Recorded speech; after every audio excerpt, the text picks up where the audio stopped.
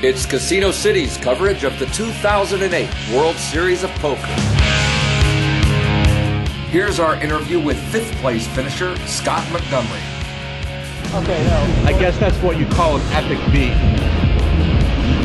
You would think so, but I saw it coming. I mean, I actually said, oh, so the 6 of diamonds is the only one left, so I gotta have to catch a diamond on the turn. So when the 6 of diamonds comes on the river, he won't beat me, but I didn't catch the diamond on the turn, so when the 6 did come on the river, I lost.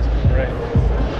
I mean, I was behind when I put the money in, so I don't consider that a suck out. I mean, that's it. Were you getting tired? No. Really? I mean, I was getting more relaxed. I was pretty nervous at the start of the day, but no. The farther we got into it, the more relaxed and more into it I was feeling, so I was feeling good. No, I wasn't tired. How do you feel like you played today? I mean, I told myself to play tight, play against my image, and I did. I played tight except for one big bluff, and that one big bluff got immediately called, which means I probably shouldn't have done any big bluffs. Just playing tight all day probably would have been a little smarter, but Is there anything about the way this final table played out that really surprised you?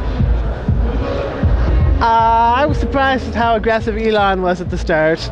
I mean, I had him pegged as one of the more tight players, so when he goes out blasting those first couple of hands, taking like 8 million off me, I was a little surprised.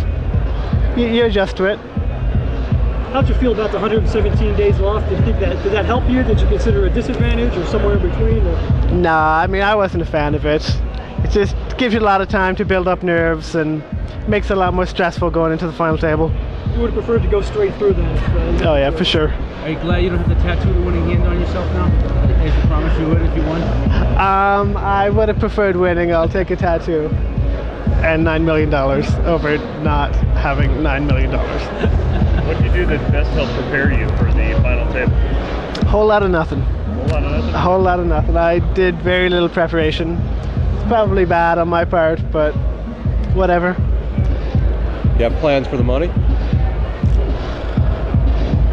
I don't know, I'll have to think about it. It wasn't quite as much money as I was hoping to have. Who's the toughest guy of the players remaining?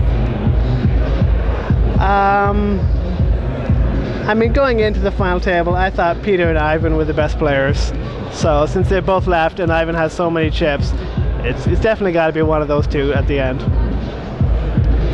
You mentioned that the delay let you build up nerves and stress inside. Is that all back to you?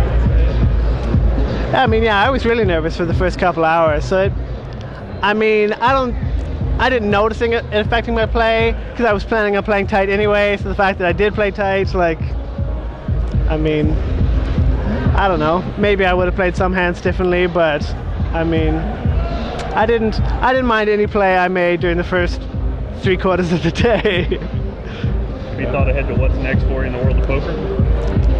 I'll just keep playing. Yeah. Nothing will change. Probably take a month or two off to relax and back on the circuit for once the new year starts. All right, thanks, Scott. Thank you.